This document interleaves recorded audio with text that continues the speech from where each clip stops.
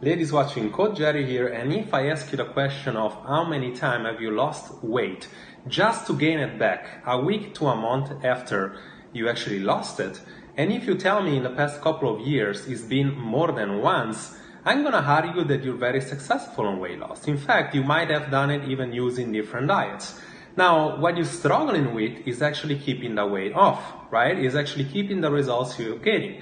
The problem with that is because you live in this idea that we're always on an off or on shift. When you're on, you switch on the switch shift and you're basically saying, I'm doing a diet and I'm doing an approach, so I need to be perfect at it, right? And as you switch off, I'm not doing anything, right? So you need to see health as a skill if you want to maintain the results. So you need to be, on an on shift all the time. You actually need to keep on what you're doing, and you need to find an approach that you can actually sustain. So I'm gonna go ahead and argue that if you couldn't sustain the results, it's because the approach you've done, it was too aggressive or something that you didn't like.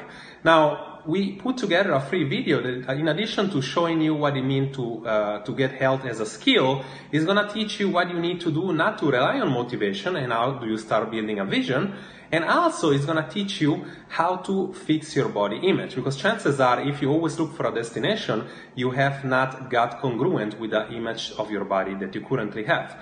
Now, what I want you to do, just click down below. You're gonna access to this free video that is gonna be teaching you how to take health as a skill and no longer go on this on and off shift all the time. Rather, you do something or you do nothing.